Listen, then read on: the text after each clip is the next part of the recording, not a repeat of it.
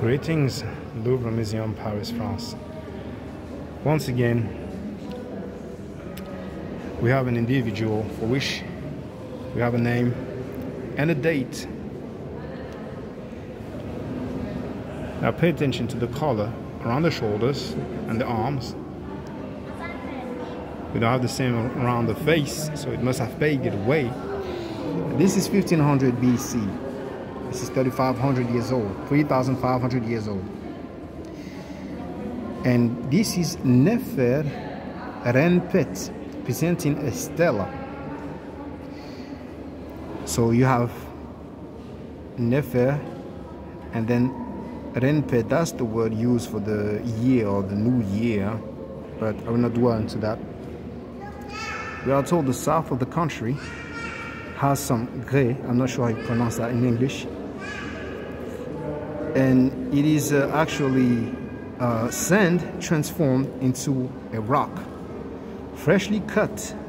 It is white. The Egyptians called it the pretty white stone.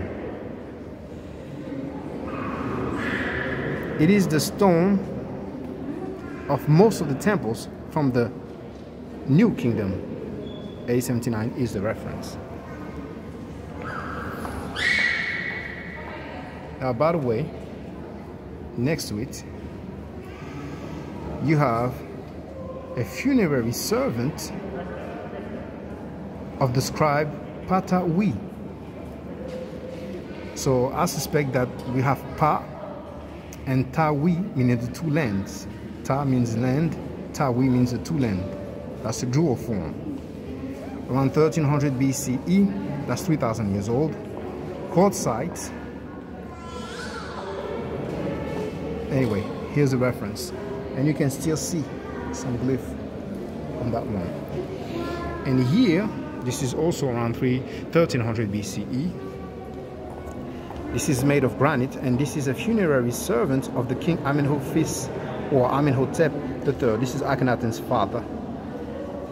It was found in his tomb of the Valley of the Kings.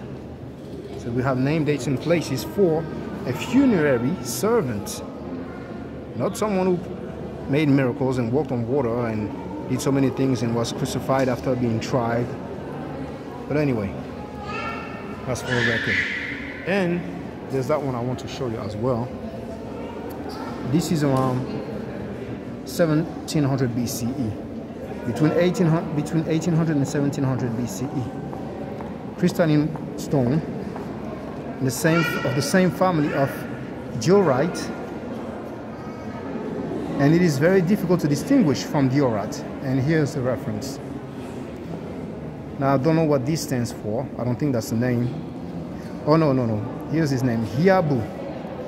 He is the office worker called Iabou. And you can see some glyph there.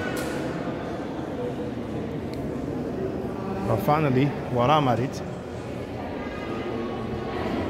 this is silex. It's quite pretty actually. It looks very neat, as you can see. So it is from a small stela of the king Horemheb, 1300 BCE.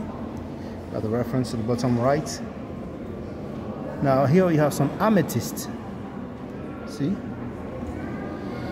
And it is the scarab of Impy, Middle Kingdom, between 2000 and 1700 BCE.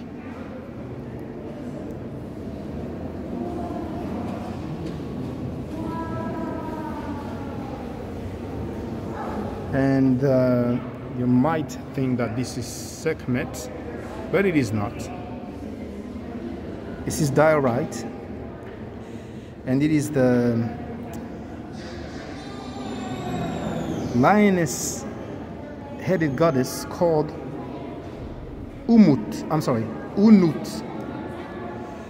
But that's recent. That's the 4th century BC. The beginning of the